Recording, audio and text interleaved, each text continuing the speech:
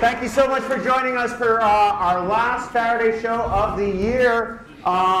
We really appreciate your time. We really appreciate the fact that you're here on time. Did you enjoy all the demos out there? Oh, yeah. Yeah. Now, my name is Dave Maiulo. If you don't know that, I build and design and basically produce all these physics demonstrations that you see here that we're going to use in the show.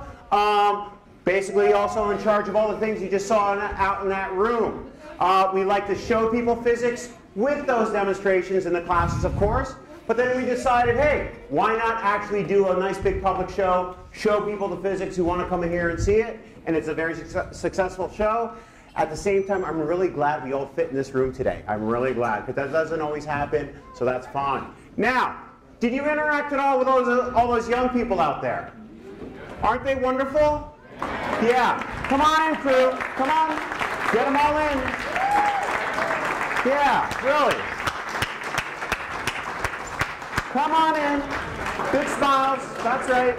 Your turn to shine. These are my students. They give me reason and a lot of hope for the future, right? Because really you see this kind of energy, excitement about physics, and you know we might actually survive some of the things we're doing to ourselves right now. Hopefully, right? That's right. So, and if you're coming to Rutgers sometime soon and you want to do the same kind of thing that you see us do right here, you come and see me when you get to Rutgers, because I'll put you to work, right? And then you can be the one standing near the demo explaining the physics to someone as they come in, okay? So remember that if you do go to Rutgers, all right? Okay, crew, go away now. So I'm Dave, but that's Mark, and I'm going to let him take it right now. Hi, I'm Mark Groft. I'm a professor here. That's really only important because when we have bad things that may happen to the demonstrator, they like it to be a professor. We have 40 professors, but we've only got one day. And so the students enjoy it that way, too. It's a real joy to have you come and see the stuff that we love, physics and science. And we have it organized a little bit like a physics course, and we're going to illustrate the physics with demos, and the demos are meant to instruct, but also to have some fun and enjoy the holidays. Now, we found that our students enjoy the ones that embarrass the professor, humiliate the professor, endanger the professor, and then really the kicker is if it hospitalizes the professor. That hasn't happened yet. There was at least one close call. One close call, yeah. I'll mention later. Okay, so we'll start off with the laws of physics, and the Newton's first law is that objects at rest tend to stay at rest, and objects in motion tend to stay in motion. I'll move that later. And here I have some object at rest, and they're going to stay at rest like me on the couch at home, as my wife says. And this is, of course, my wife's best dinnerware. And so if I pull this fast enough, the law of inertia will leave these guys behind, and I won't have to buy new glasses.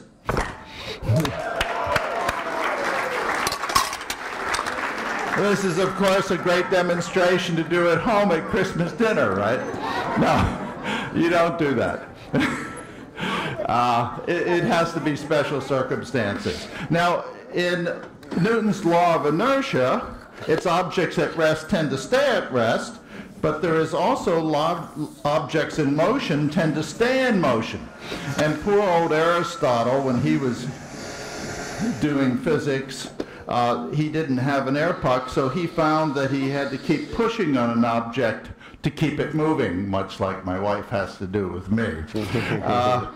This, on the other hand, I can turn on a fan and it floats, and now it will move at constant speed in one direction in a straight line until acted upon by some other force like Dave and I are exerting. So its objects at rest tend to stay at rest, and objects in motion tend to stay in motion. So that's the first of Newton's laws.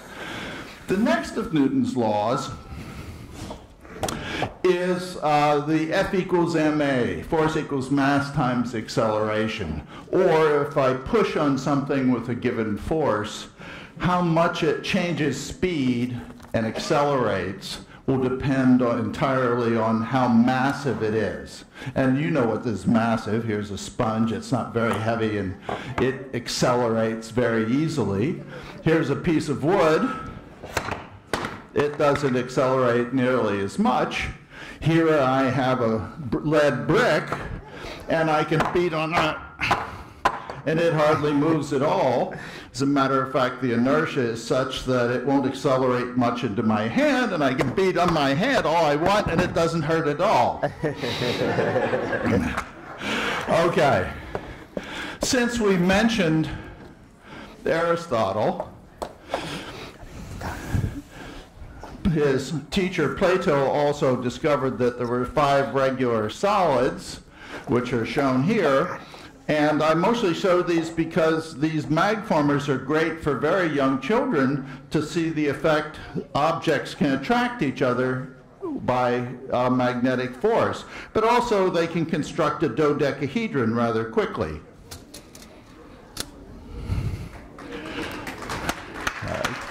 So those are a lot of fun. Now, here I have some other magnets, and Newton knew about magnetism already. Lodestone had been long known, and the thing it teaches you here is that action can occur at a distance. You don't have to push on it directly. Things can feel each other a ways away. So the concept of action at a distance is one of the most important things that magnetism taught Newton. And these magnets are really quite safe. I don't have my Canadian nickel on here. It's also magnetic. Okay, so those are Newton's laws to begin with. Well, we're going to still cover a little bit of Newton's laws. So force is equal to mass times acceleration. Oh my goodness, a physics equation. That means it's got to be really scary, right? No. Those physics equations just kind of model exactly what we see all the time. They're just basically telling us what we should expect. So let's think of it that way. What do I have? Whoops, whoops, whoops. Let's not do that. What do I have right here? A bowling ball. Are bowling balls big and massive?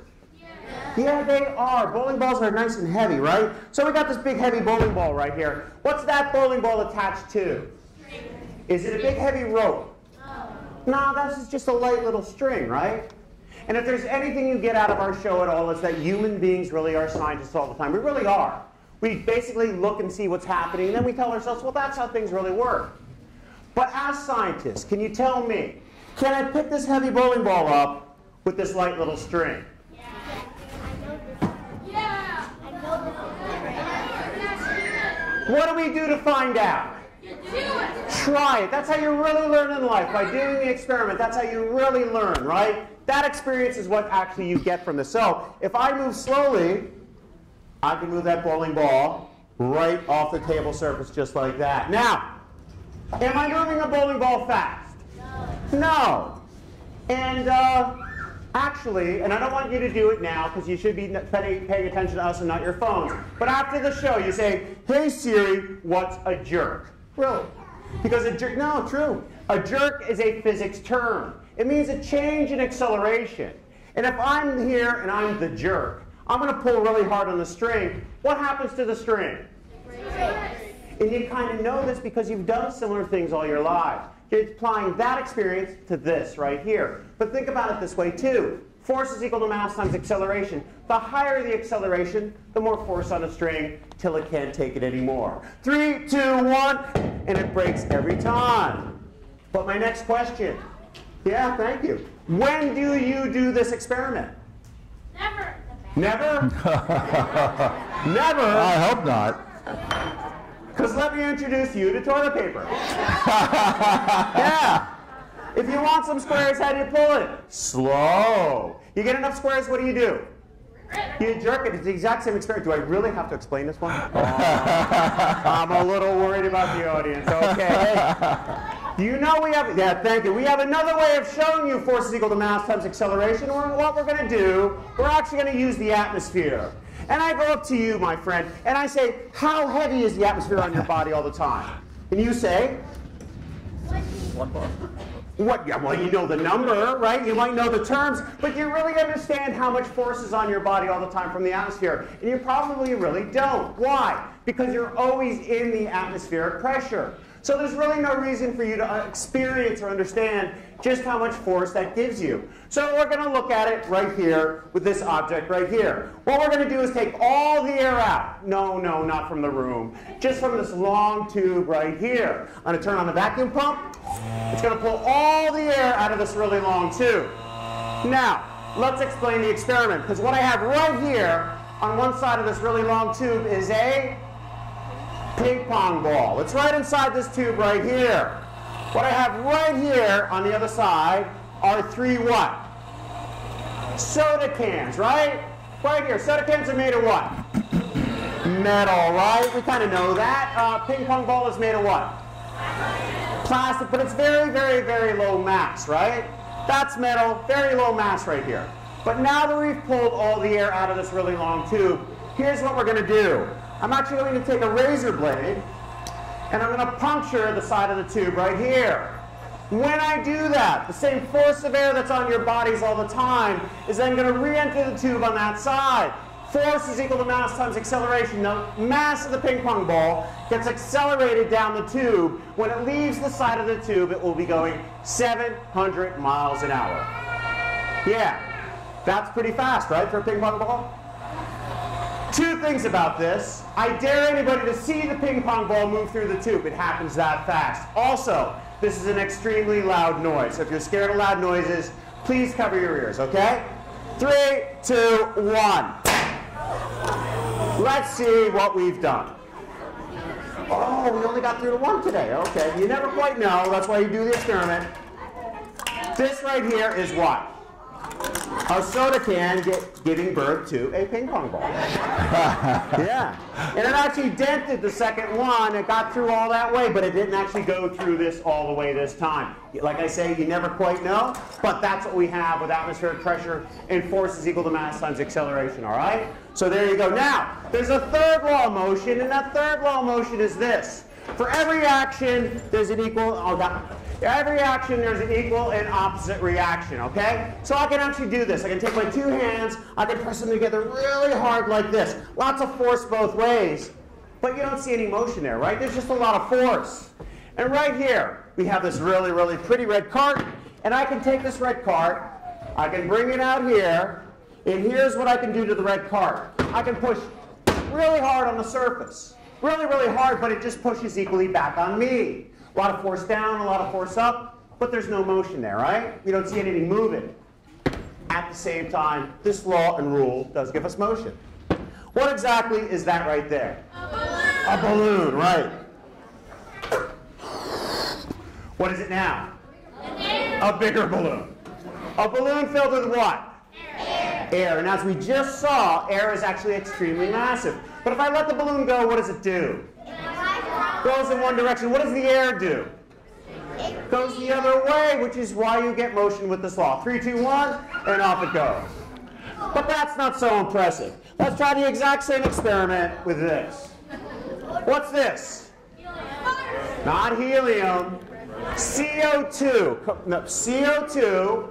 Okay, inside this fire extinguisher. It's a fire extinguisher filled with lots and lots of CO2 under extremely high pressure. It has a lot of force inside.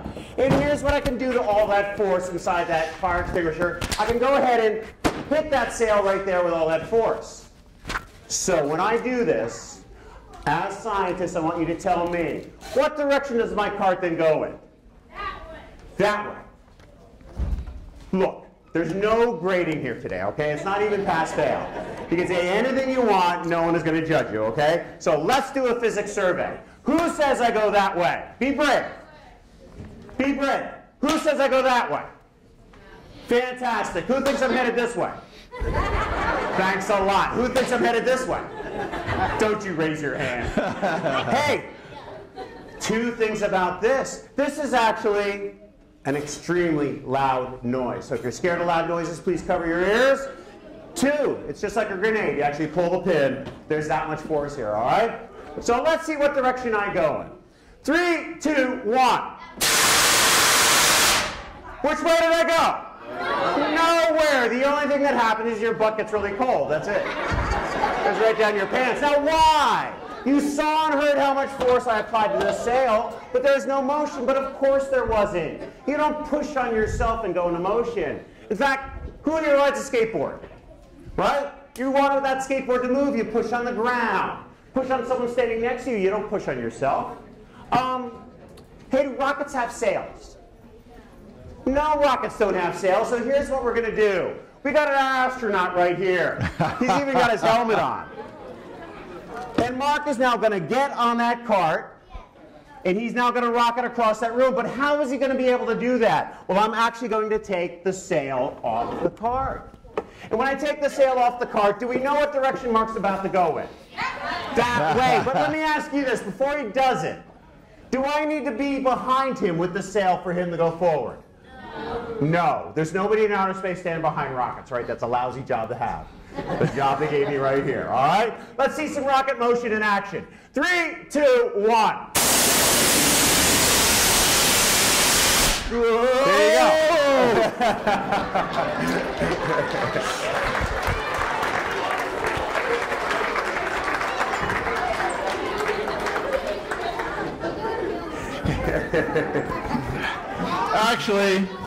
Actually, this is my old college football helmet. And you'll notice it has a crack in it. Some people say that explains a lot of my behavior since then. At any rate, it also fits a lot tighter. I think I must have a much fatter head. But Dave has been telling me that for years. That's true. Okay, now the way I used to do that is illustrated here. I think this is the first version of this we ever had. This isn't the first time. Here I am, and I'm holding a 50-pound fire extinguisher. I shoot it between my legs, and why don't we let it go? And I'm on roller skates.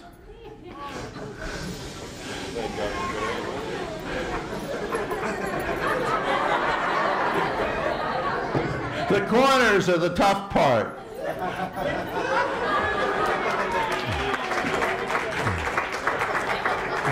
Stopping is also difficult if you want to do it controllably.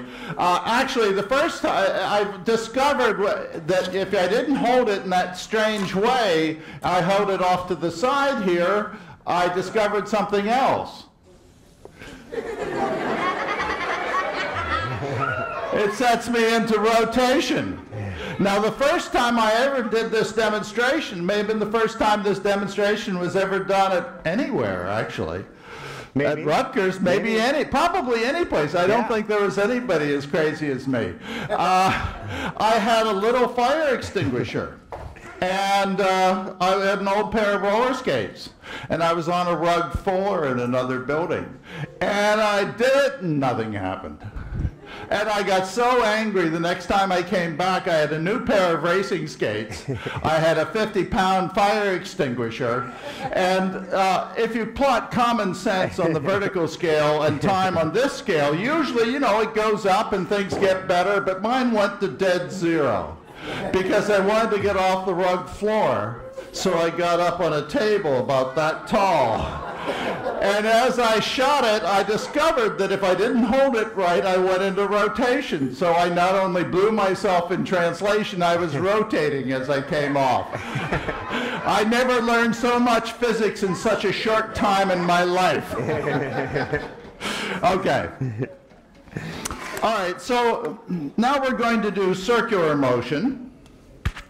And lots of things move in basically circles, planets, satellites, lots of things, merry-go-rounds.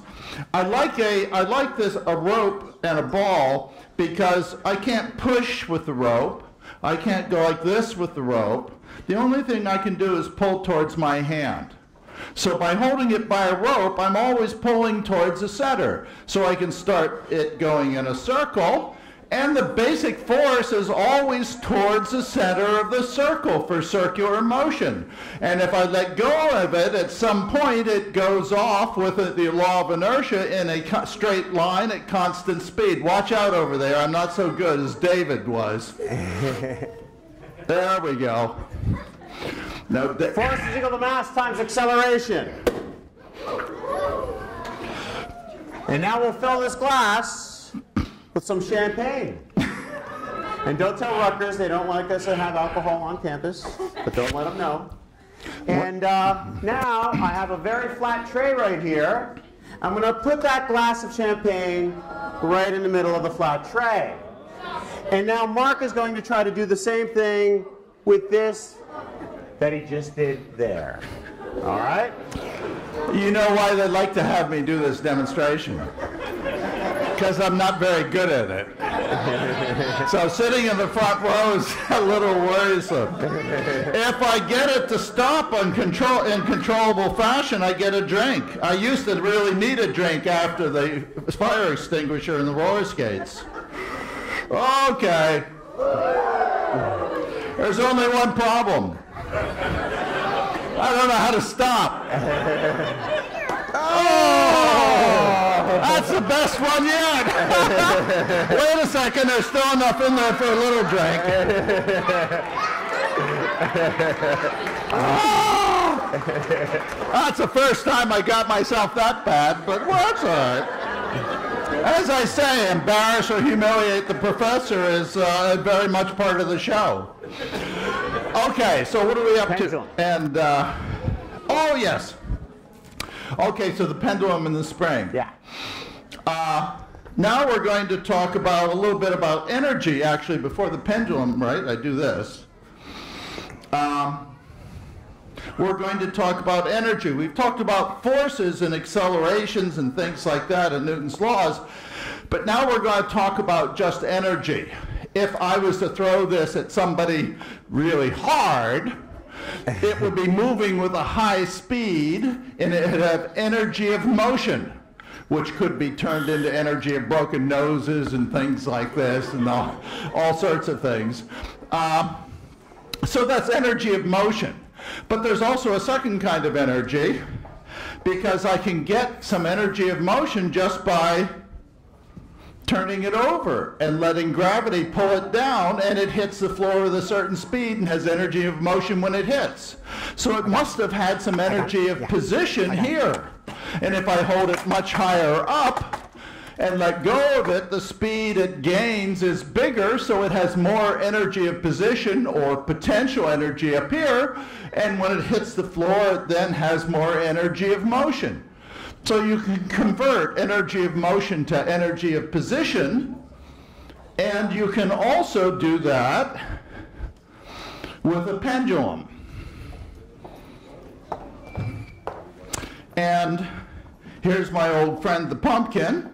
And so I put him over here at a certain distance, and he has energy of position. I let go of him. When he gets to the bottom, he has energy of motion. When he gets back up to the same height, he has energy of position. So they convert back and forth. And while we're on it, I want to emphasize that there's another way. You can do this with a pendulum. Here's the pendulum, and the longer the pendulum, the slower the swing. The smaller the length of the pendulum, the faster the swing. So you convert from energy of motion to energy of position at a time scale that varies on how long the pendulum is. And here's a spring. If I put a big mass on a spring and a little mass on the spring, this one goes bump, bump, and this one goes bump, bump, bump, bump, bump, bump. And so it does it with a certain time. So it's not surprising that they built a pendulum clock, because it measured out time with the conversion between the two. And it's not surprising they built clocks, wristwatches, and other clocks with springs that has equal time for conversion between the two. I'll pick this one up later. Okay. Okay, so now, usually by this time my students are bored again, and it's been a while since I did something bad to myself. And so, first of all, I climb a large ladder, and I do have one artificial knee, and the other one is just as bad. And you want your helmet? No, that's all right. That wouldn't help that much. All right, so there's a cinder block, and I have lots of energy of position up here. This is a big steel wrecking ball. I let go of it, and the energy of position goes into energy of motion and then the energy of destruction. So there's really quite a bit of energy in that. So now what I do is I put my money where my mouth is, or something like that, and I hold it up here to my nose, and I let go of it. And of course it will go to the bottom, energy of motion. It'll go to the other side, energy of position, but then it comes back here. Okay? But because of conservation of energy, it should be not traveling with it. I didn't move forward, did I? Just a little bit. Oh, I believe in the energy.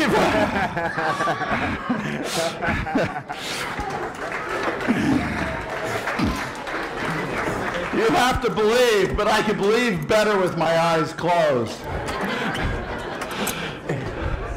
Okay. No, nothing really happened. I've always imagined, we used to have a much bigger one, and I've always imagined the worst case scenario, where as I let go of it, it slides over, misses me, but then I fall off the ladder, and as I'm getting up, it catches me on the next swing. So much for physics nightmares. We'll do that demo next year. Yeah, I don't think so. Yes. Now, I talked about things vibrating naturally. How you started them really doesn't matter. If I take this mass on a spring, and if I just compress the spring and let go of it, it vibrates with a certain natural repeating time. 1, 2, 3. On the other hand, if I just go like this, 1, 2, 3, the same motion. Doesn't matter what sets it off. But now suppose I actually put some energy in over a certain period of time. Suppose I do this. I wiggle it very slowly. The length of the spring doesn't change very much, does it? Suppose I wiggle it really fast. Length of the spring doesn't change very much, does it? But if I pull on it at just the right frequency, the time scale that it likes to vibrate on its own, then it builds up and up and up. 1, 1, 1, 1, 1. I think that's enough. You see? So if I drive it at its natural frequency, which is its resonance frequency, it has its amplitude build up. Now this one isn't going to be driving it at a frequency. This is the singing rod, the only musical instrument I can play. And it's just a plain old rod, and I have some rosin on my fingers. So I'm going to tickle it, and it will ring at its natural frequency it likes to vibrate at.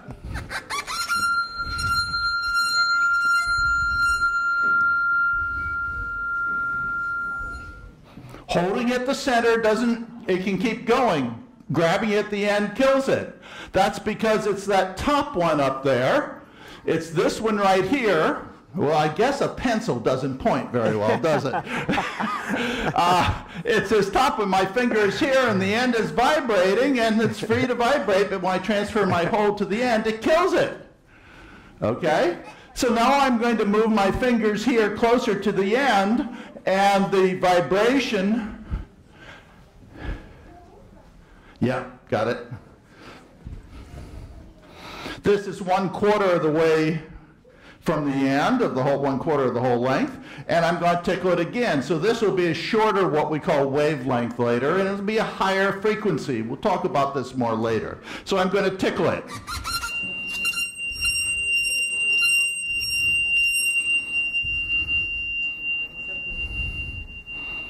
Doesn't bother it, kills it. Okay? That's because I tickled it, and it excited this second standing resonance. Zero's here, so I transferred my fingers to here, and it doesn't hurt it. But when I grab it at the center, it can't vibrate anymore at the center where I grab it, and so I kill it off. Want to give me another good sound? Oh, yes, of course. From the center. And we're from the center, okay. What's that in my hand? Styrofoam cup, right? That's all it is. Mark's going to vibrate that rod again. Come on, Mark. You got this. Now I'm going to take it, I'm going to put it right at the end. Because it's also a loudspeaker. That's why speakers are shaped in this fashion. It's just an efficient way of getting sound energy into the air, right? Now, hey, it's the holidays, right? That means you guys all might be going out to dinner someplace special sometime, right? And kids, when you sit down at that table, these glasses might be on the table in front of you. But guess what? You're too young to drink any wine. So sooner or later, the waiter's going to come wandering over and take that glass right from the table, right? Don't let this happen.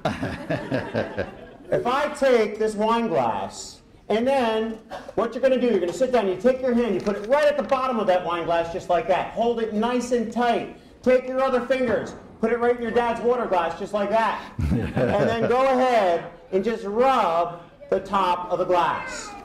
And when you do all that just right, you get a nice pretty tone from the wine glass. But what's the best part of this experiment? You're going to be bugging your parents. Right? They'll be like, knock it off, you're bothering everybody. So what you say is, hey, I'm doing physics, this is going to go on all night long. Right? And who else is going to hear that sound, right? Who else is going to hear that sound is the waiter, right? And the waiter's like, oh my goodness, you can't, what's that noise in my restaurant? You can't do that here. This is a quiet restaurant. You say, waiter, I got a question for you. If I go ahead and take the rest of my dad's water and fill the wine glass, do we have a higher tone or a lower tone? You sound just like the waiter. Higher or lower? What do we do to find out? Test it. It's now a lower tone. Because you now have the density of the water mixing with the density of the wine glass to give you a lower resonant frequency. And you can now see the sound waves dancing in the top of the water, which is a lot of fun. But your parents are still getting bugged, so have fun with this experiment, all right, in your next restaurant. Now, we look down inside our box over here, and we see a beaker. And I can tickle that beaker with some sound. I can actually play some sound into the beaker and make that beaker ring.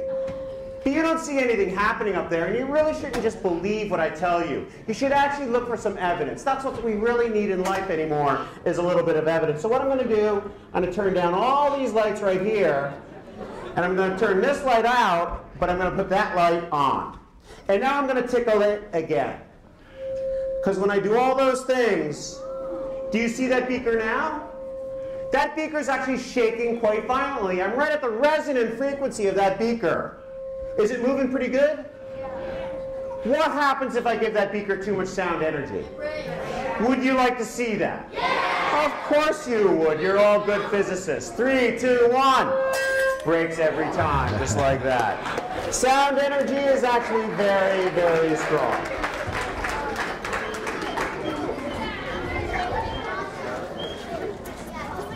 That out. Let's take that out. There you go. You ready, Mark? Yep. There you go. All right, you want to get over there? What Mark and I now have is a great big rope slinky. Now, a rope slinky is just a very long spring, and when we both pull on it, we actually have some tension between us, right? And there's always a little tension between me and Mark anyway. But right now we have this spring between us, right? Both pulling on it, and it's in a nice straight line. But I can do this. I can take my hand. I can give the spring some energy. I can give it a karate chop. And you're going to see that when I do that, it takes that energy and it moves back and forth across that spring, just like that. You can actually see the speed of that energy as it moves it back and forth across that big spring. So you now know that that energy travels there and comes back to me like this. So that's an energy pulse, right? But we're going to do the same thing with one of the most expensive demonstrations we have here at Rutgers. What is this right here? It's a garbage can. Yeah, we've got a lot of budget cuts at Rutgers. So, this is a trash can, a big metal trash can. What's it have on one side? A hole. And on the other side, I just have a big slab of rubber right here. And here's what I can do with my big trash can. I can go ahead and do this. I can hit the end. And some of you here may actually feel something. All right? Like that. Like that. And I'm not calling any one of you liars. You're not liars. That's not what this is about. Hey, you there in back, did you feel anything? Yeah! No, you didn't. And if they turned around and they said, look, I felt something, you really just have to believe me, do you necessarily have to believe what they said? Right? You want evidence in life, right? Do you believe what you see on Twitter anymore? Do you believe what people put on Facebook? No, don't believe that stuff, right? It's a bad idea. So, in life and in science, we actually want to see proof of things. So what I have is this trash can over here. Put my buddy over here. He's going to let you bring that out front. Right here. That's it. Hold it up nice and high that way so they can all see it. And here's what I can do to that candle. I can go ahead and blow the candle out. Yeah. So you now know, no it wasn't. Now you now know that there's something going on with this trash can. But you still didn't see exactly what was happening with my trash can. And you know what? Physics really likes to show you more than anything else exactly what's happening. That's what we love more than anything else. We want to see exactly all the pieces of this. So I'm now going to put some theatrical fog in this garbage can. Now theatrical fog is just glycerin we heat up, it becomes a fog. They put glycerin in all your food, they just don't tell you, so don't worry about this. But what I'm going to do now was happening every single time I hit this trash can. Really, it was happening every time. You just didn't see it. And this to me is one of the reasons why science is so much fun. What is that? A smoke ring, right? In fact, now, yeah, I can aim it. And you know what's true too? Remember that energy pulse in our slinky? This is an energy pulse too. I can actually hit it slow, like this, or I can go fast. It's an energy pulse. Now, you want me to hit you with a smoke ring, right? I want you to go home and build one. That's what I want. I want you to be curious enough to go home and build this exact same thing. Build it out of a 5-gallon bucket. It's a whole lot of fun. Now, what's that shape? That's a circle. What is that shape? So if I take the square and I put it right here in the front of the garbage can, what are we going to see now? Sparkles. Hearts. No? How about a rhombus? What are we going to see? Circles, huh? Squares. I say you place your bets and win some money from your neighbors, right? Because now we're going to see. What are we going to see? Circles. Only stable shape is the smoke ring. Smoke squares don't exist. They're like unicorns. You want them to be real, but they really don't exist.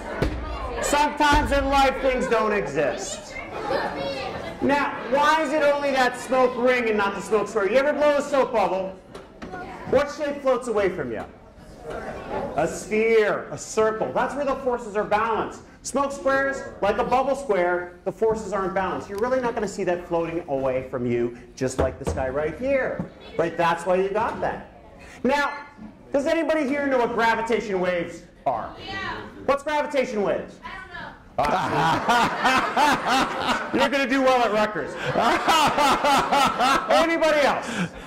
Gravitational waves are actually what happens in our universe when two really large massive objects, like two black holes combine, they send a pulse through space-time. And we actually now have 2 experiments here in the United States that see these gravitation waves. It's actually very, very successful physics. But I can actually show you what a gravitation wave looks like with this shape right here. What's that? An ellipse, right? And I take that ellipse and I put it right here on the front of my garbage can. Now I'm going to put a little more theatrical fog in here. And when I do all of this, you're actually going to see a modern physics demonstration. Because we really only actually had proof of gravitation waves only about 2 years ago. And this is actually just what they look like as they propagate through space. You see what's happening to the ellipse? Springing back and forth just like that as it propagates through the air. Actually bouncing back and forth just like that. So it's not only a smoke ring garbage can, it's a gravitational wave. There you go.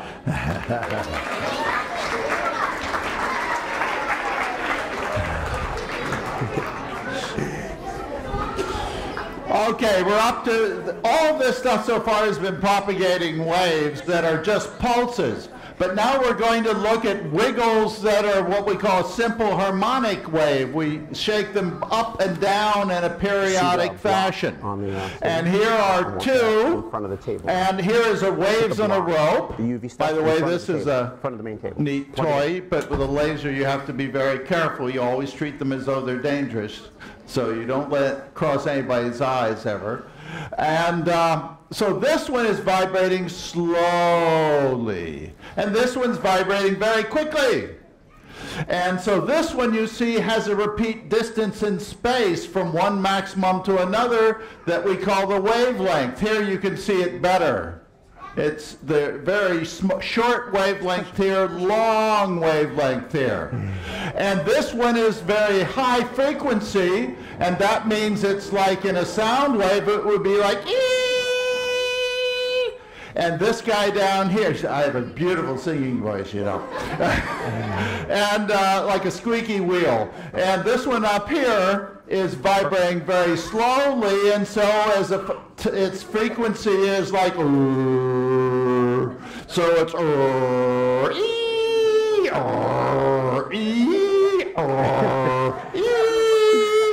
so the short wavelength has the high frequency and the long wavelength has the low frequency. Okay, now we're going to do, oh yes, yes, started off. Here is a simulation of a wave like this one hitting a wall, and it reflects off the wall, and it's going this way red, and it comes back in blue. And when you add the two together, if you look at the two interfering waves, they're going opposite directions, but the result of the addition of the two always has the maximums at the same place. And the zeros at the same place, and you set up what we call a standing wave.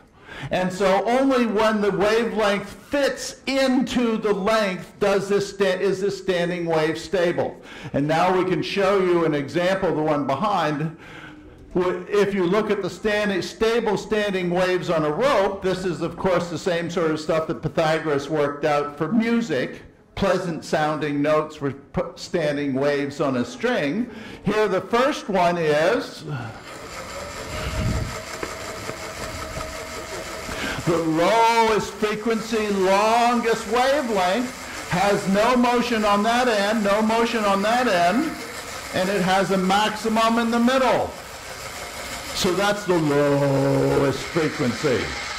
So if we go to a little higher frequency, you see a zero in the middle, and you see a maximum here and a maximum there. You might lean on that. Lean on the side that's vibrating. Thank you. Ah, there you go. We go to the next highest frequency. It's a little higher, and you see that it has a zero here and a zero here and three maximums. And you can keep on going to even higher frequency, and you get more and more. Yes?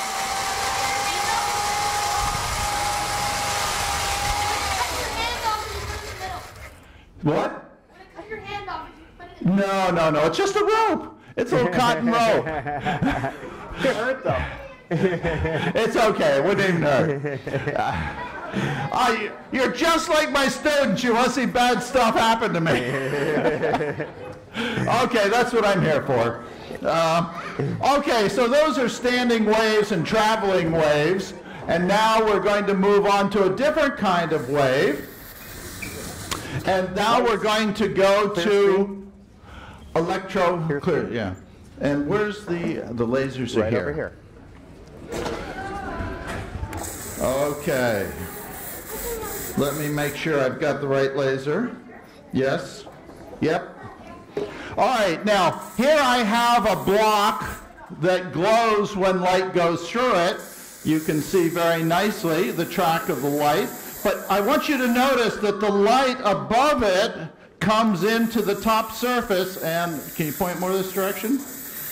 We're not getting the, there we go. You see how it comes in like this? And you see how it bends when it goes into the material?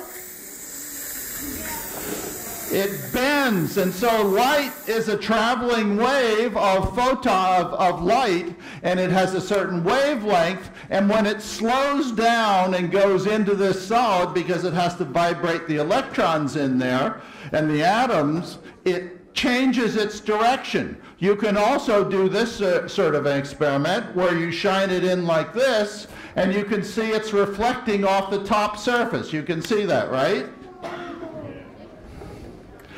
And there's also a reflection from this surface right here, and that reflection is up here. My guy quit. Oh, it quit. Okay, and so that comes right here, is the reflection from this top surface. That occurs even when I'm here. I go in, it bends, but then there's, see the reflection up there on the ceiling? So whenever you go from a medium like air where the light travels quick, fast, to a medium where it slows down, the light bends. It has a kink in it. And also you get a reflection from the interface. Now this particular, there we go. This particular block of material glows very nicely in ultraviolet light. I dumpster dove for this block of material. It was being thrown away by the particle physicists. And I dove in a dumpster and peeled the lead off the outside and kept it for demonstrations. And then also I have here, well, that one doesn't have a sprayer on it. Oh yes, usually the students like to see me embarrassed. Can you see that at all? Let me try another color.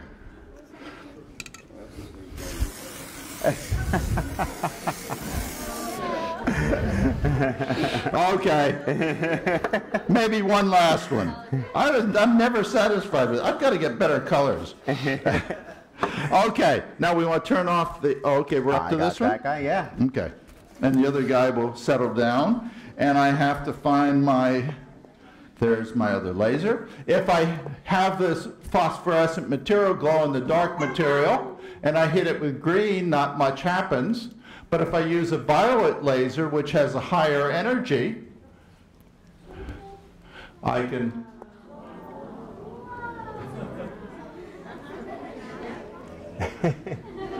you can draw on it very nicely. Okay, so the electrons get kicked out of the atoms or molecules, and then they have to go to some other molecule before they can find their way down. Here's another glow-in-the-dark material that one finds extremely useful at my age. Mark spends a lot of time in the bathroom. It's a glow-in-the-dark toilet seat. They're quite useful. Here you go. Okay. Now we know that light travels in waves, but it's actually also true. What else travels in waves? How do you hear my voice? Sound travels in waves. That's exactly right. So I have a question for all of you here, and I want to see if you can answer this, all right? Yeah. How big is that sound? How big is that? What do you mean pretty big? As opposed to what? How big is that? Why is that a strange question? How do human beings measure sound? We know if a sound is loud or if a sound is soft. We don't really know if a sound is large or small, right? How do you measure an elephant?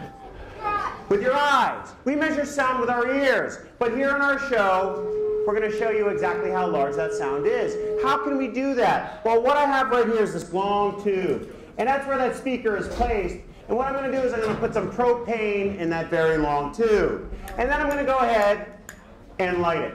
Hit the lights, yeah. Just like that. So let that burn all the way across there. Come on, you. So now you have a nice line of flames in that long tube. And what I'm going to do, I'm going to put it down to a nice even set of flames, all right? Pretty soon we're going to sing Happy Birthday to Mark with all these candles, but not quite yet. But let me put some sound back inside this tube, because when I actually put the sound now back inside the tube, you see exactly how large the sound is. That's the size of the sound. You see that wave there? That's exactly what it looks like. If you could see that sound on the air going to your ears, this is what you would see. That's a sound wave. You're now seeing and hearing sound at the same time. And isn't that fun? Right? It's kind of fun. But that's one tone. What if I change the tone? What if I go higher in pitch? What happens to the size of the wave if I go higher? It actually gets smaller. You can see that. And I can actually go lower too. And if I go lower, it's bigger. So now you can relate the sound, size of the sounds you normally hear. You know, if it's a low sound, it's a big wave. A high sound, it's a small wave. But that's just really one wave, right? What if we put a song in this tube instead? What might we see? The dancing waves of a song. And I know you all have your favorite songs. I realize that. And guess what? I'm not going to play any one of them. No. Instead, what I'm going to do, I'm going to play a song that I think you all know. And you say to me, Dave, how do you know a song that we all know, right? All these different generations, all different people. But we actually do have a song that you all know. And let me see if I can find it. Let me cue it on up. There we go. You tell me if you know this song. What song is that? Yeah, who doesn't know Star Wars, right?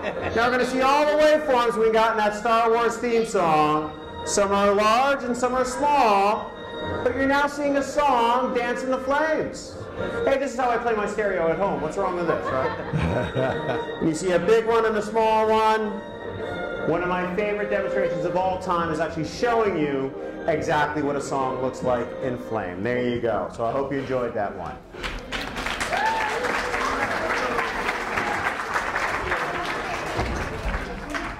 Now, what do we see right here? What do you see in your video? Two beakers, right? There's a beaker there and there's a beaker there, aren't there? So we got two beakers sitting inside that camera, right? Why do you see the beaker? Because the light is bending, right? So you notice when the light's bending, so then you say, yeah, there's something there. That's how our eyes work. But here's what I can actually do. Here's what I can actually do. I can put some magic fluid inside that middle beaker. And let that pour on in, just like that. Now, do you still see that beaker? And you see that fluid too. But this magic fluid, which really isn't anything other than vegetable oil, has exactly the same, bends that light exactly the same way as that glass. So if I actually overfill the beaker, what's happening to the middle beaker now? It's starting to disappear, isn't it? Because no longer is the light actually bent. Once I actually surround that beaker with this fluid, do you see that middle beaker anymore? No. You can't see it anymore because the light is no longer bending. As it goes through the fluid and the beaker, it doesn't change how it goes through both. So you can no longer see that. And that's exactly why you see things, right? That light is bending. So there you go. Mark, hey, we're now going to do a lot of the same things with some light and different sources. Please get those glasses on that we had before. Okay, does anybody need a pair of glasses? If you need a pair of glasses, let us know. Those are our gift to you, okay? And when is the last time Rutgers actually gave you something, all right? So, first thing I'd like you to do is go ahead and look at that light bulb right there. What happens when you now look at that light bulb, okay, through your glasses? Please move that way off to the corner. What happens? Okay. You see rainbows. You see rainbows on one side, rainbows on the other side. And rainbows are just like unicorns, but real, right? We like rainbows, right? So we got rainbows on both sides with those glasses, right? So that's a high temperature. We're putting a lot of current through the Uh-oh. That's okay. Turn the light. We got to plug it back in. Yeah. That's what they have professors for, to pull out the plugs. Okay. So there's a very high temperature. And you see it's got the full rainbow. Now I'm going to make it be cooler and cooler. I'll turn down the electricity to it. And where does it disappear? What color disappears? The blue. The purple and blue, yeah? And violet. And finally, at very low temperatures, it's just red and green. So that means you can tell the temperature of something just by looking at the light that comes off of it. If it's really hot, you see lots of blue, and if it's really cold, it moves over into the red. Okay? And so you can look at stars, and you can see the temperature of stars that way. Now we have another type of radiation here and another source. And I got it for you. Oh, you got it? Okay. Yeah. We'll turn that off. We have that light source on. Now what do you see through your glasses? There's a bunch of extra stripes in there due to reflections, but what's the brightest line you see? Actually the brightest line I see is the red. Are we in agreement? Okay, that is the most famous emission line from an element in the universe. That's hydrogen. We're tickling hydrogen with an electrical discharge, and so that's what hydrogen looks like when you tickle it with either radiation or with electricity. Now let's try the next one here. What's the brightest line there? Yellow. What's the color of the sun? Yellow. I want you to remember this. This is helium. These are the specific lines of helium. Okay? The universe is actually made up of 20% hydrogen, 80% hydrogen, and 20% helium, and only the rest of everything else is just less than 1%. Now look at this one right here. Do you see lots of sort of nice colors? Blues and greens and oranges? Okay. If we turn on a fluorescent light bulb, you see the blues and greens and oranges also. That's because they have some mercury on the inside of there, some probably mercury oxide, and that is the same mercury that's in this tube down here being tickled by electricity. So you can tell what element of the periodic table just by the lines it gives off. And the last one here is the sort of honky-tonk color.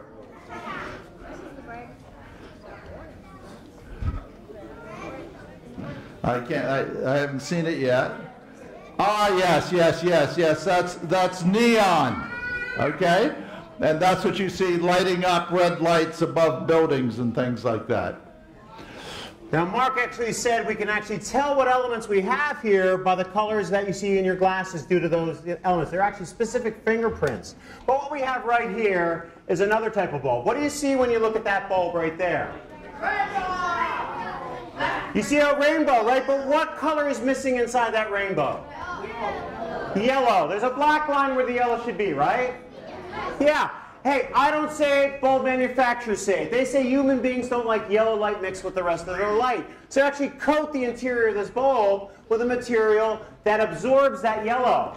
This is actually exactly what astronomers do too, because they look at any star in our universe, they know exactly what's in between that star and our star, our place right here on Earth, due to what kind of lines are in that light. They can tell what's absorbing the light, what's in the way. So if we get the same kind of light that's missing than hydrogen, we know we got a hydrogen cloud in front of us because it's absorbing that light and it no longer gets towards us. This is actually extremely powerful physics, and you are doing it right now. Now, here's what I'm going to do. I'm going to show you how much fun you can have with those glasses.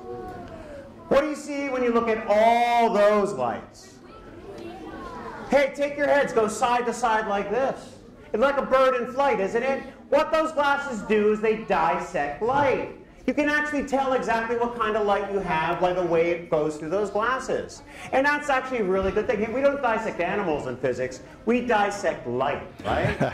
And basically, look at all the lights in your house. Look at all the lights in New York City at night if you're headed to the city. That's a lot of fun. Look at all your holiday lights. That's actually really, really fun. Look at a full moon. A full moon is spectacular in these glasses, but just never look at the sun with those glasses or your bare eyes. That's actually really something that no one should ever do. You can go blind immediately. But let's see how much fun we can have with these glasses.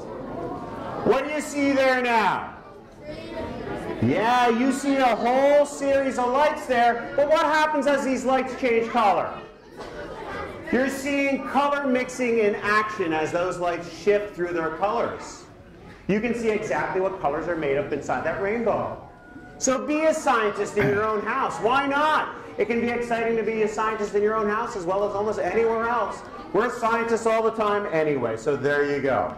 That's all the rainbows we got for you today. But save those glasses for your next experiment. There you go.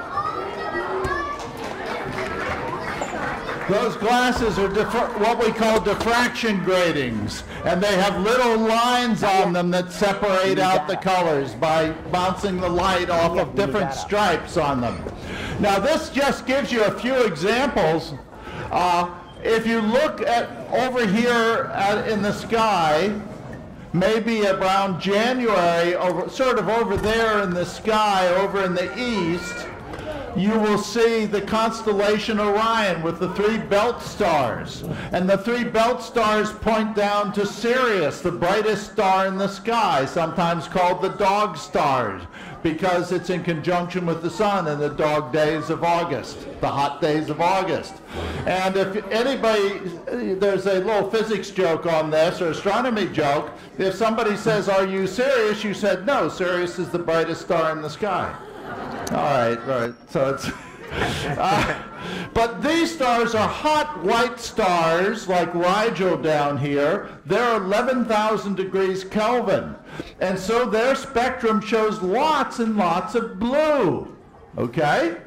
If you look in the Orion constellation, up here in his upper arm, he has a bright red star. This is a red giant star called Betelgeuse. And he's a third of the temperature, only about 3,000 degrees Kelvin, and that's why he looks red. These guys look white, blue, and this guy looks red. So you can see the difference between the different temperature stars just by looking in the sky.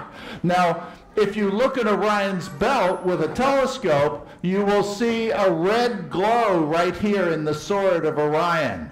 And if you put a diffraction grating in front of the telescope, you see these lines. You recognize these lines? Do you recognize this line? You saw that once before. Hydrogen. This is a hot glowing cloud that's being lit up by newly born stars that are lighting up the hydrogen cloud out of which they were born. And so you see a glowing cloud of hydrogen there in the Orion constellation. Next one, let's see. Oh, well, this just shows you a comparison of the spectrums for the people that are online of the different elements that we looked at. Now go ahead. This is a comparison of the mercury, the lines, and the bulb, and then this is the one. Remember I said remember the yellow line? Well, this is a replication of a picture that was taken in 1850. And at a solar eclipse, they looked at the spectrum of the coronosphere of the sun, and they saw that yellow line. And they'd never seen that yellow line before that. So they knew they'd discovered a new element of the periodic table. And in fact, the element they discovered was helium, so they named it after Helos for the sun, the Greek for Helos for the sun, they named it helium. So it's the one element of the periodic table that was discovered not on the surface of the earth, but in the atmosphere of the sun.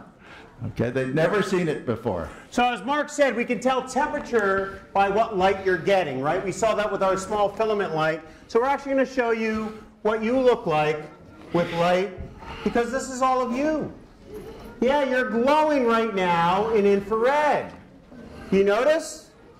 Yeah, you're always putting out this kind of light all the time. You just don't know it because we can't see in infrared. We're not sensitive to infrared. So we actually don't see what we look like in infrared. All right? But I can show you that right now with this camera. And this is kind of fun. And you know, you're our one hot audience. Yeah. You're all glowing like this all the time. And actually, infrared, it's not quite the same as visible light. Let's see if we can show you that. You actually know it already, but yeah, let's see if we can show you. Because Mark right here has a sign. He's going to put that sign in front of his face. Mark, look at them. Okay. Look at them. But put the sign in front of your face. Look at them. Oh, yeah. Okay. Oh, hold okay, the sign I got up. He's like a trained pony. Once in a while, I got to give him a sugar cube. Hey, can you see Mark through that sign? Visible light goes right through that sign. But let me put this camera on Mark. He's now going to face me. He's going to put that sign in front of his face. We can no longer see Mark. Infrared light does not go through plastic or plexiglass or glass. But you knew that already. You go to the beach, you park your car, you go off to the water, you come back 5 or 6 hours later. How hot is your car? Very hot. Why? Because visible light gets through the windows. We know that. We can see out the car. But once it gets into the car, it starts to heat the car up. Tries to leave as infrared light, can't get back out through the glass. Stopped by the glass, as you saw right here. So your car quickly gets to 200 degrees. That's what's happening. Simple physics, but you knew it already. Now, Mark has a whole other object. What is it? A black plastic trash bag, and he puts it over his body. And please don't go home and put a bag on your body, okay? Can you see Mark through that black plastic trash bag? No, but if I put this camera on Mark, we can still see him. Yeah. Infrared light goes right through the black plastic.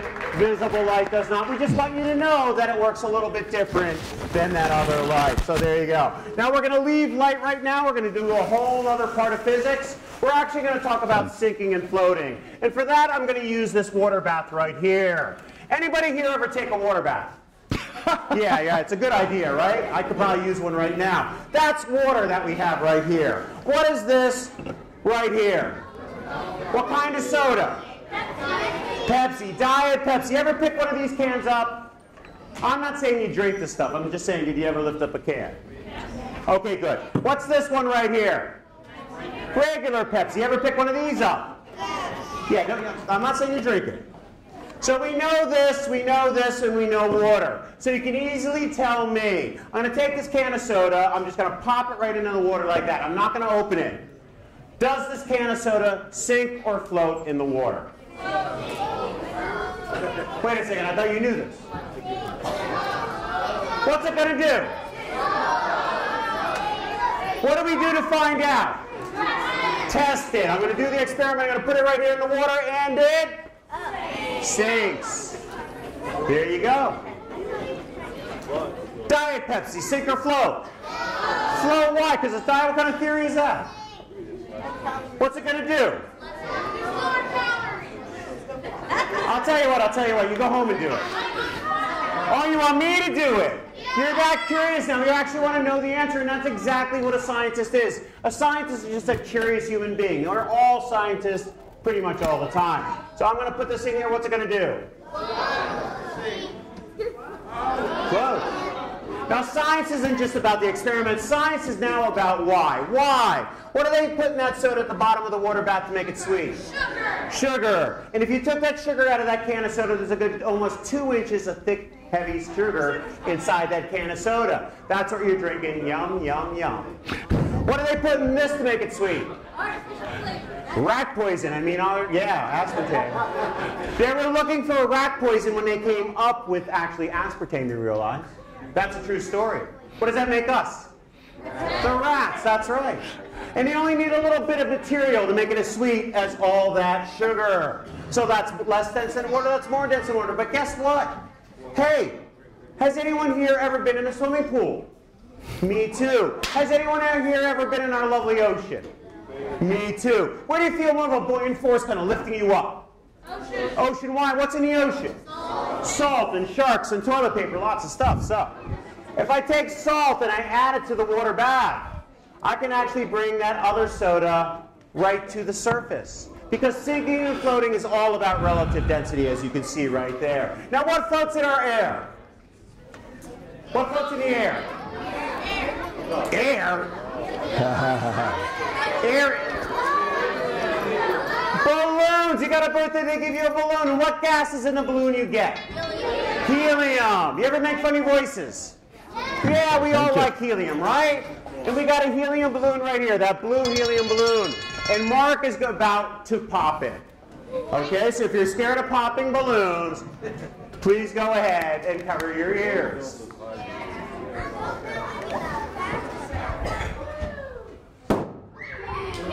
Now here we have a balloon with a whole other kind of gas. It floats a lot better than helium. We're never, ever, ever going to run out of this gas here on Earth. Why don't they give you hydrogen balloons? Oh, it's more than flammable. If you're scared of loud noises, please cover your ears. But leave your eyes open. You're definitely going to want to see this. And so we'll do a little chemistry. We got the lights? What's Mark creating when he does this? Water. 3, 2, 1.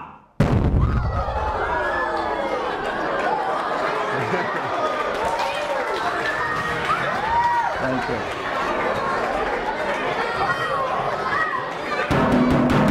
What was that balloon floating in? Air. What's outside this drum? Air. What's inside the drum? And the air inside the drum is pushing like this, and the air outside the drum is pushing like this. So there's a stability there, as much force inside as outside. But what if I take all the air out of this drum? What might happen? I say we find out. I say we find out. And guess what?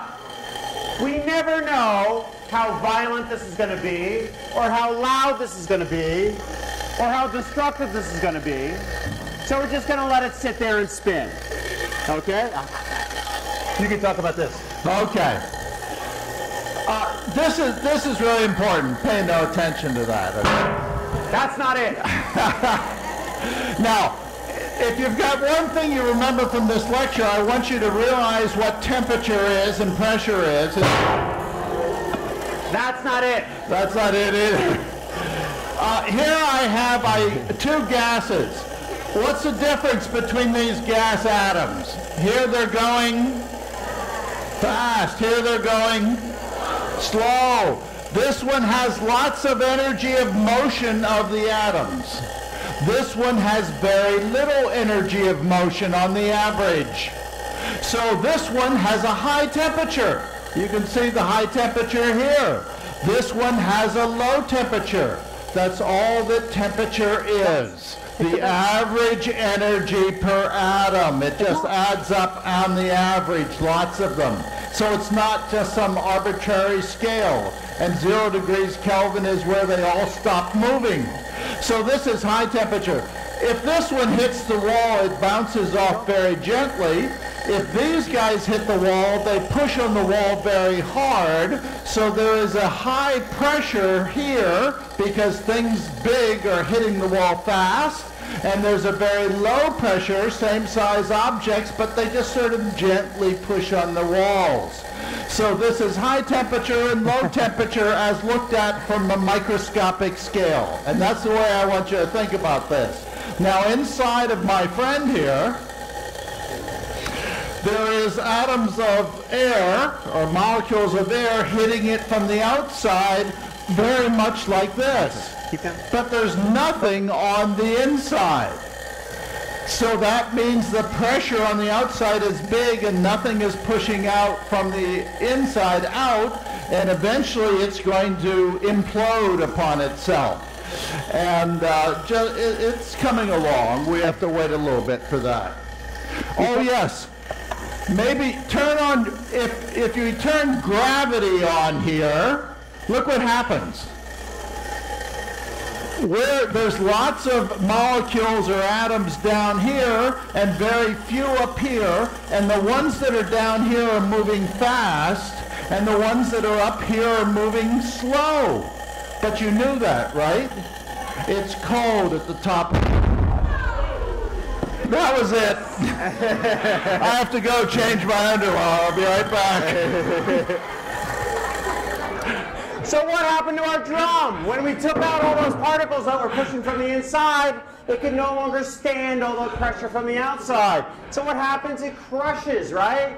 Now I can actually take the hose out, and you can hear the air go back inside. But just like that beer can I crushed on my head last night, you're not going to see this re-expand, right? Because there's just too much deformation to a great big steel drum, which is what we have right here. So there you go. Our drum. And now Mark's going to do a little bit more about temperature.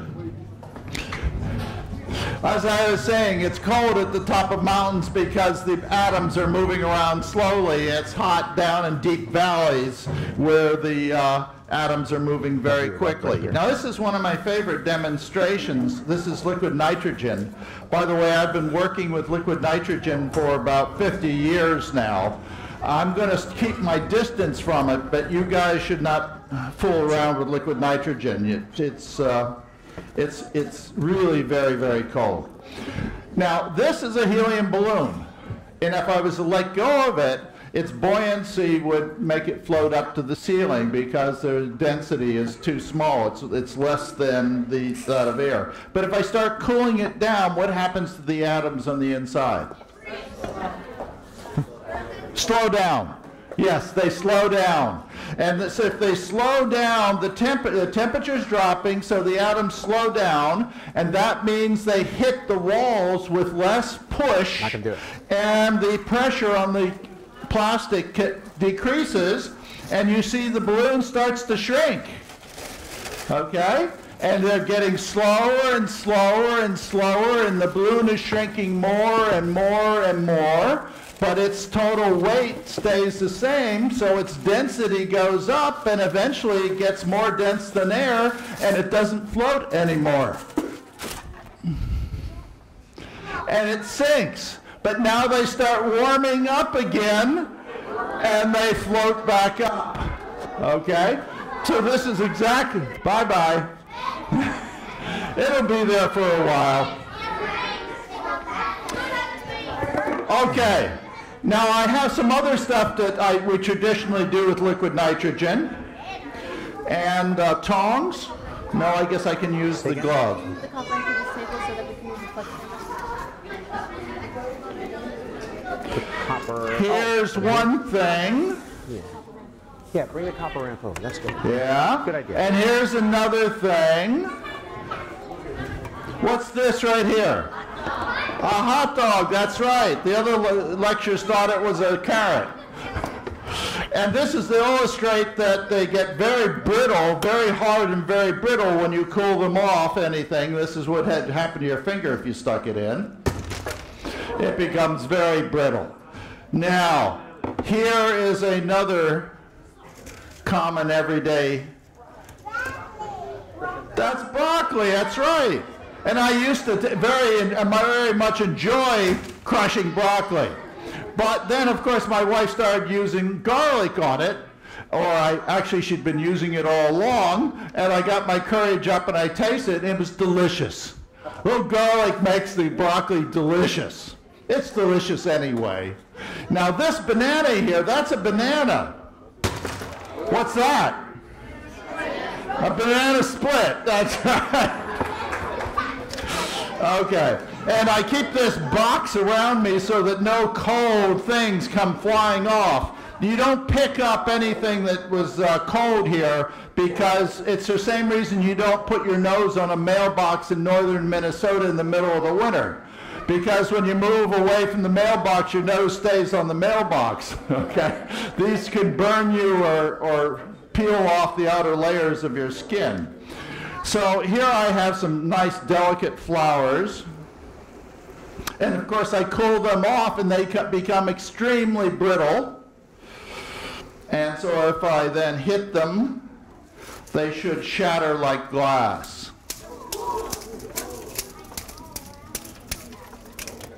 It's not that I don't like flowers. Okay, all right. You got something behind there for you. Oh, yes, I forgot about this guy. Oh, I have to go around behind. Yeah. Hey, who spilled all this champagne? Yeah, you. Okay. Liquid nitrogen, when it turns into a gas, has about 1,000 times its volume. So it expands greatly. So I'm going to put some liquid nitrogen in this tube, and then I'm going to put a stopper in the top so it can't escape. And so the pressure builds up and up and up, and what do I have? Whoa! Sorry about that. You okay?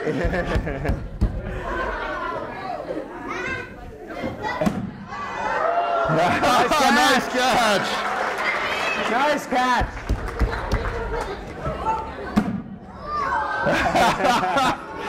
Okay, this is our liquid nitrogen cannon. And the liquid nitrogen cannon always reminds me of my father, because he worked at a nitroglycerin factory. And when they hired him at the nitroglycerin factory, they took him in.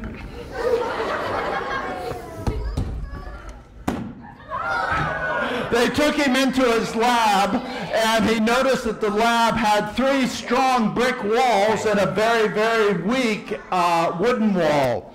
And he says, what's the story with a wooden wall? They said, well, that's a blowout wall. If you make a mistake, then the explosion occurs, and we sweep up all the glass and build another wall, and we hire another guy. And we keep doing our making of nitroglycerin. But of course, given the fact that you actually go to work in a nitroglycerin factory, you want to make sure that you're working in an area that has a blowout wall, for it's better for you too, because the energy surge and the pressure surge of the explosion gets dissipated by going out the wall. Here you go, Mark. Yes. Yes. Okay. Now, and then we'll flip to that one view graph. All right, now I'm going to show you some interactions of charged particles with magnetic field, and we'll talk briefly about why you should care.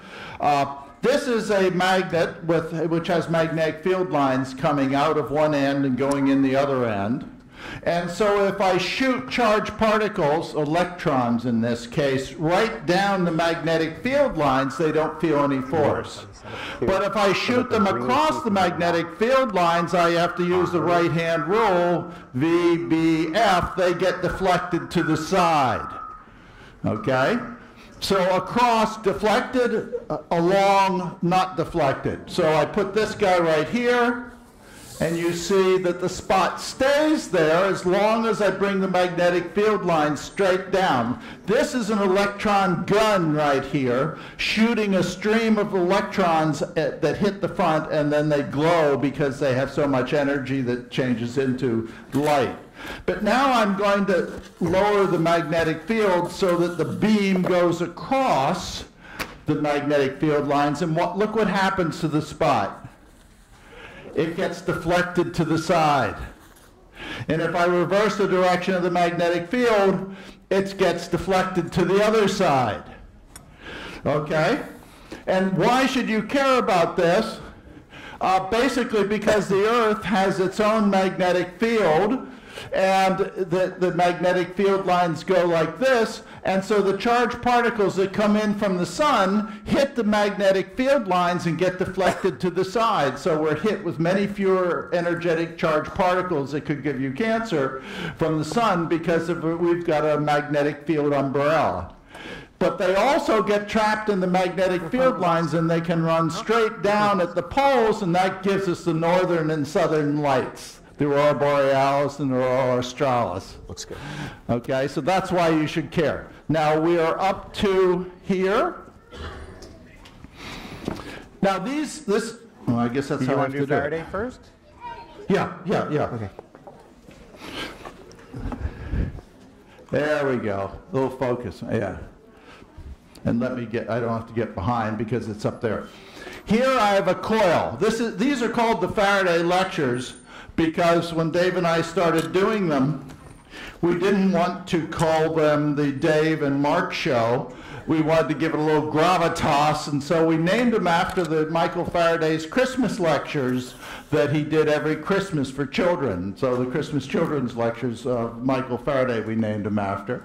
And here I have a coil, and this is a galvanometer that basically shows you when electricity flows in the circle one way or the other way. So if I put the magnet in here, I get the Faraday effect. I put it in, it deflects one way, I pull it out, changing magnetic field makes it deflect the other way. If I put it in there and I don't move it at all, nothing happens. It's only when you change the magnetic field in the coil that the current flows it around in the circuit. And that's the Faraday effect. And of course, if you put this flipping on a paddle wheel, it can generate alternating current electricity, and that's of course what we do at power stations. Now, here's this guy for you. These are a similar sort of changing magnetic fields, making currents flow. This is a piece of copper. This is a neodymium iron boron magnet, which is a magnet all children should stay far, far away from, and maybe most adults too. Very powerful, but common these days in applications. And if I let go of it up here at the top, I want you to know, how should I be, I'll start it from the back. Can I get around in front and catch it in time, do you think? Well, let's see.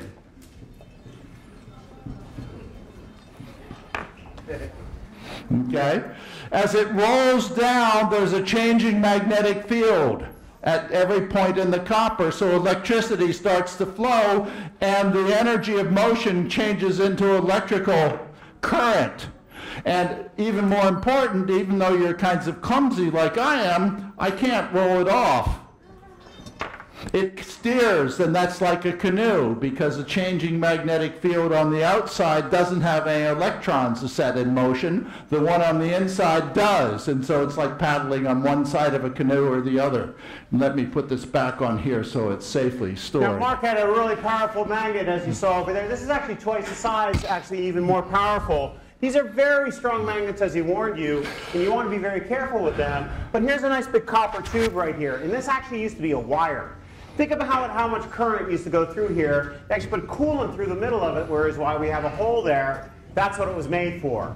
But we use it for a whole different reason. And as you saw with that copper ramp, that magnet wasn't attracted to the copper ramp, but there's an interplay between the copper and the magnetic field. So I can actually take this big magnet and take that copper tube. You can see down the copper tube.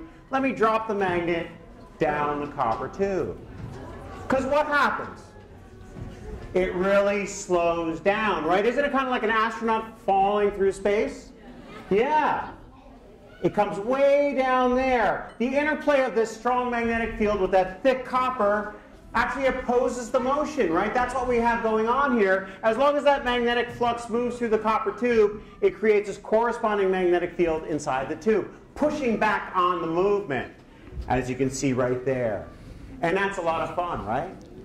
Now, Mark has a whole other object over here that he's going to start playing with, and it basically is a reverse of what we have here. Here, the magnet is in place. He's going to move the metal instead.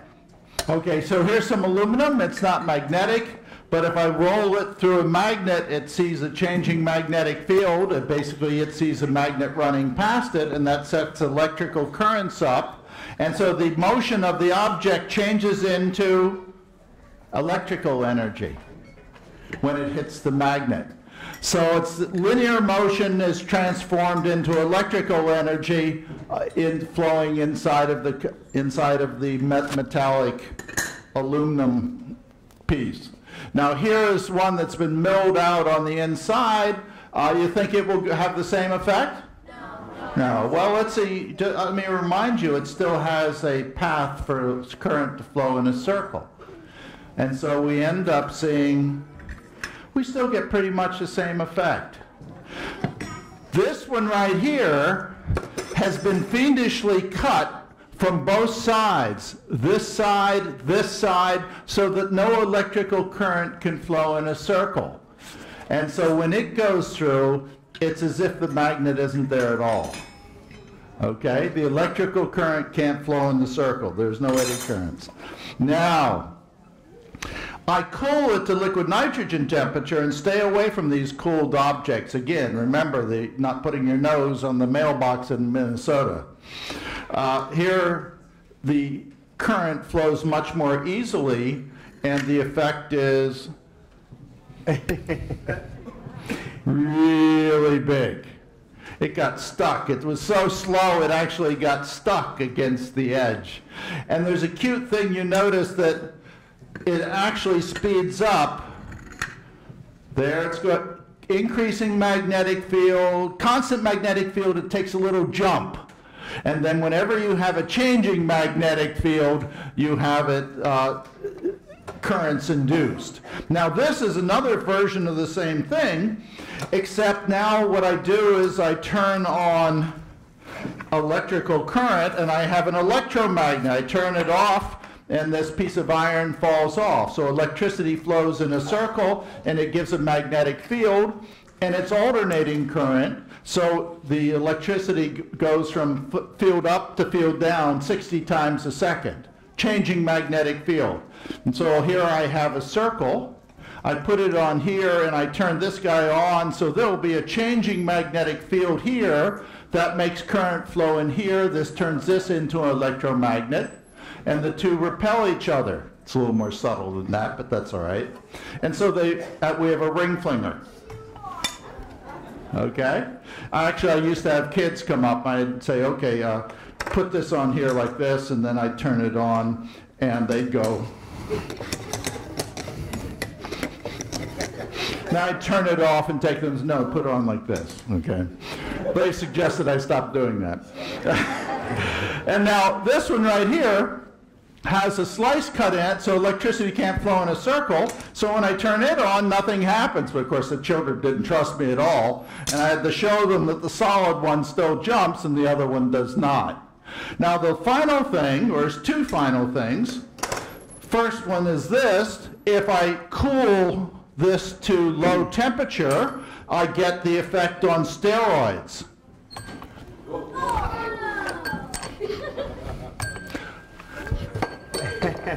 That's all right, let's leave it there. I need my fingerprints. Okay, and now this is the exact same thing almost as this, except I've put a light bulb across the hole. So now electricity will be able to flow in a circle, but it has to go through the light bulb first. And so I turn this guy on, and no connections, just a transformer effect. And so the changing magnetic field delivers energy to the light bulb and induces currents. Okay. Now we need 2 volunteers for our very last group of demonstrations. Yeah, you come on down. Yes, you, sir, over there. Yeah, you, yeah. Come on down. What's your name, young lady? Aaron, so good to meet you. My name's Dave. What's your name, sir? Alex, so good to meet you. My name's Dave. I'm so glad you two volunteered. Do you know what you volunteered for? The bed of nails. Did you change your mind? Because you never volunteer in a physics show. It's a really bad idea, right? Look at me. I volunteered years ago. Volunteered all the time. But don't you two worry, you're not getting anywhere near the nails. That's actually Mark's job right here. Just step on back and step right over here. And just listen to me when I pull you on over here, okay? Here's our experiment. We have right here a bed of nails. And Mark right here is going to lie his body across that bed of nails. We have a second bed of nails. Once Mark lies down, we're going to take that other bed of nails and put it nails down on Mark's body. Then our 2 new friends here are going to stand on Mark. Yeah. He gets down slower every year. Come on over here, Alex. Come on over here. I have to. Yes. No, it's okay. No problem. We'll put this other one first. There you go. Right down here, not too close to his chin. Right there, right there. Oh, he's doing fine. All right. Now here's what we're going to do. I'm going to put you right there. Hold his hand. No dancing. Aaron, do you mind if I just kind of pick you up and put you right there? And now we have 2 human beings on Mark while he lays between 2 beds of nails. And Mark is perfectly. No jumping. Absolutely. Wonderfully. Not so good. We'll take you up. There you go. Just like that. All right. A big round of applause for our 2 volunteers. Thank you both so much. There you go. Good bow. Now, we don't do this kind of thing because it looks like magic. We don't want you to think this is magic. This is actually really good physics. Mark, you stay right there. Okay. All right? I got something that's very, very, very similar to Mark. Thin skin filled with hot air. And what I got right here is a whole lot of nails. Now, think about it this way. Mark weighs about 200 pounds. Let's say Mark takes his body and lays his body across a bed of nails with only 1 nail. How many pounds of force on that 1 nail? 200, more than enough to drive that nail right through his body and kill him. Let's say we have 10 nails on our bed of nails. How many pounds of force on each nail? 20. More than enough to go right through his body and kill him. Let's say we have 100 nails on our bed of nails. How many pounds of force on each nail? 2. And 2 pounds of force on a nail actually kind of hurts. I know this personally. Hey, I do these things too many times. At the same time, you need about 12 pounds of force on a nail to go through human skin. I know that too. It was a bad day, but I had to do the experiment. What can I tell you? So here I got a whole lot of nails. Well, all those nails now bust our balloon version of Mark. What do we do to find out? Try it. And I press, and it doesn't go through the skin of a balloon. There's so many nails, there's not enough force per nail to go through the skin of the balloon. Here we have another bed of nails with half as many nails, doubling the force. Will it go through this time? Who said maybe? You can't put maybe on tests. What do we do to find out? Try it. And I'm pressing, but it still doesn't go through the skin of a balloon. Here we have a bed of nails with half as many again. Doubling the force one more time. Will it go through this time? This is also our last one. Will it go through this time? Yeah, that's how we do multiple choice tests too, right? It's not A, it's not B. Hey, nailed it. There you go. So, yeah. So if you like what you see here, come and see us in Manhattan. We've been there for almost 500 shows now. But this right here is a sign, right? And it looks just like a guillotine. We're going to put it right here on Mark's neck. Now, what we have right here is a cinder block. And we're going to oh, no, you get down there. You're not done yet. Up there like that. And we're going to put it right here on Mark's rock hard abs. Yeah, he's been working out. And right here we have the last piece of our demonstration. Yeah. And Mark was actually one of my professors back in 1980, and he gave me a lousy grade. We can talk about that. It's payback time. Here's our experiment. Bed of nails, Mark, brick, sledgehammer. Does Mark live? What do we do to find out? Do the experiment, all right? 3, 2, 1. You can bust the brick. And Mark is actually perfectly fine. Oh, right, yeah. He just gets up slower every year.